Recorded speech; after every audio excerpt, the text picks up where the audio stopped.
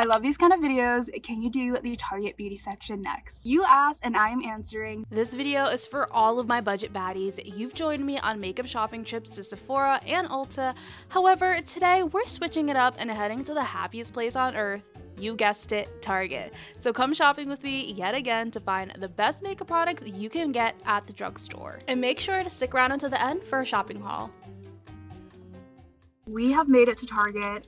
I just finished my iced coffee from Dunkin'. They probably made one of the best coffees I've had in a really long time. It was like a 10 out of 10. I do have a $50 budget. I have an idea of what I think I might be purchasing at Target. I'm just hoping that they have it because usually when I go to this Target, things are kind of a hot mess or they're sold out of everything. So we will see. I'm going to show you what I want to buy at Target, but I'll also show you what I would recommend that I've already purchased in the past. Before Target, I did stop by Sephora in the mall so I can pick up some new makeup to review. I also wanted to warn you that this Target is not very pretty, it's not organized or stocked at all, so if messes scare you, this is your warning. But feel free to subscribe because I will be going Target shopping again in the future. I was really surprised to see them have some of the new Elle makeup in stock, especially at this Target because it's so picked over. And as you can see, the display was a bit of a disaster. And of course, someone decided it was a good idea to open the box in the store, but you know, at least they didn't steal it. There's so much talk about the Sephora kids, but are we forgetting about the Target theft because it's kind of insane lately? Anyways, my #1 foundation is the Maybelline Fit Me. If you watch my videos, you are the real one and you already know. It is so good that I finished an entire bottle and I'm going to repurchase it today for $7.49. I really want to try this Neutrogena CC cream for $14.99,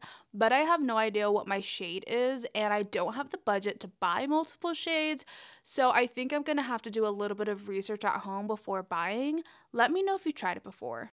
And the Physicians Formula Butter Bronzer is hands down still my #1 most recommended bronzer for $13.49. This Butter Bronzer contour palette, however, is so underrated. The formula is still the same as the Butter Bronzer, but it's more of a matte texture, and you get 3 different shades for $13.99. I hopped over to the Milani section because I'm looking for the viral Milani matte lipsticks, but as you can tell, the display was completely empty. All that was left are bare bones, random products here and there. It wasn't a complete fail though because I spotted on the corner of my little eye one more Luminoso blush fully intact for $10.99. I have been dying to try this for the longest time, so I made sure to put that in my cart. And do not sleep on these Essence blushes for $3.99. It's the cheapest high quality blush I've ever found. The CoverGirl Yummy Glosses are always sold out everywhere I go. Even at this Target, they only had 2 more left. For $8.99, you'll get a super juicy and not sticky at all gloss. They kind of remind me of a lip oil texture.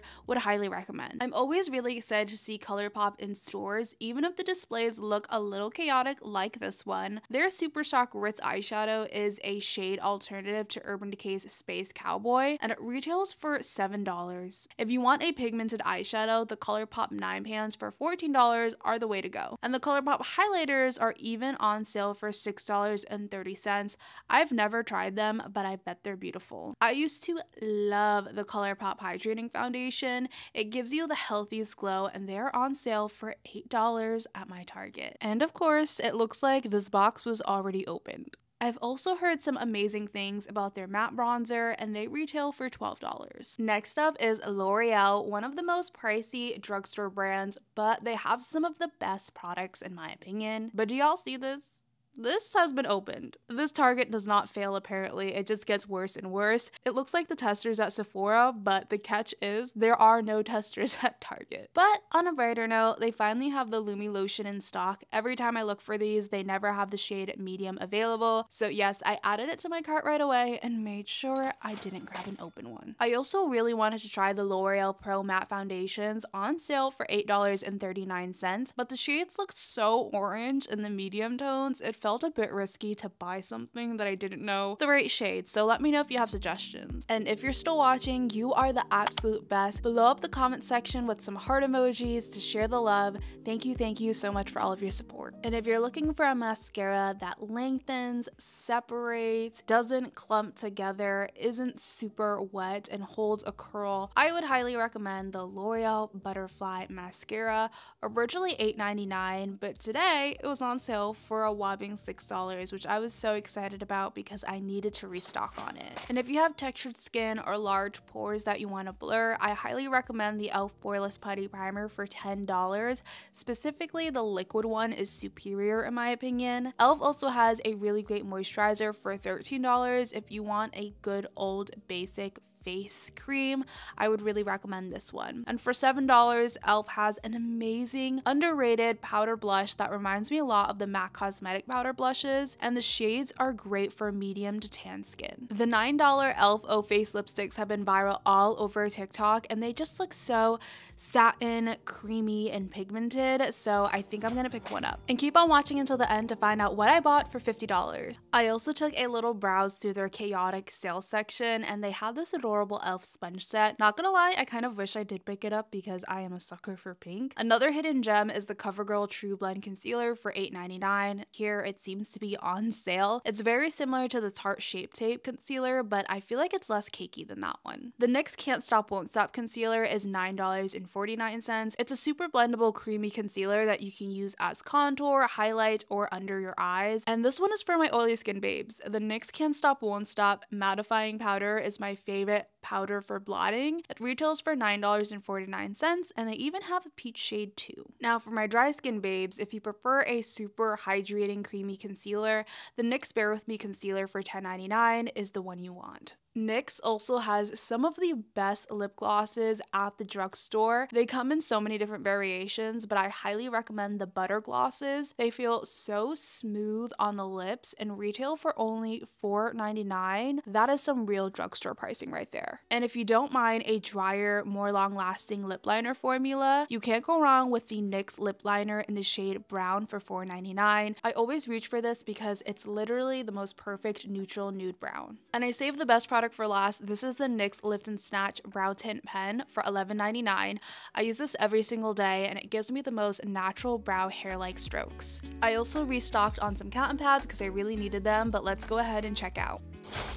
So I just made it back from Target, and I'm not gonna lie, I am so freaking tired. That was not an enjoyable Target experience at all. Usually Target has this reputation where you like walk through and you enjoy your little Starbucks as you're walking through and you take your time. No, this Target is absolute chaos. You saw it in the footage before. It was a hot mess. Everything was gone. I was looking for Milani lipstick, couldn't find the Milani lipstick. There was like nothing left. And if there was anything left, I was lucky to find it, okay? Let me know if you have the same Target experience, because I think this is the only Target in the area, so that's why it's so freaking crazy. And maybe I can go to another Target next time that's a little bit more enjoyable, but it was not a fun experience, but I did it for y'all, okay? After tax, I spent $54.98, and before tax, it was $51.75. So I did go slightly over budget, but nothing crazy. So I got a packet of these cotton pads of 300. If I took these out, I would have been within the budget, but I was okay with spending a little bit more because I do need more cotton pads. I also got another one of my favorite mascaras. This is the L'Oreal Voluminous Butterfly Waterproof Mascara. I rave and rave about this. If you like separated, fluttery eyelashes that are slightly lengthened, 10 out of 10. They also have a non-waterproof version. It was on sale for like $6, and mine was drying out, and I've had it for over 3 months, so I was happy to see this. I also repurchased the Maybelline Fit Me in the shade 310. I've been trying to use the shade 312 because I ran out of the original shade that I usually use, but it just was not matching my winter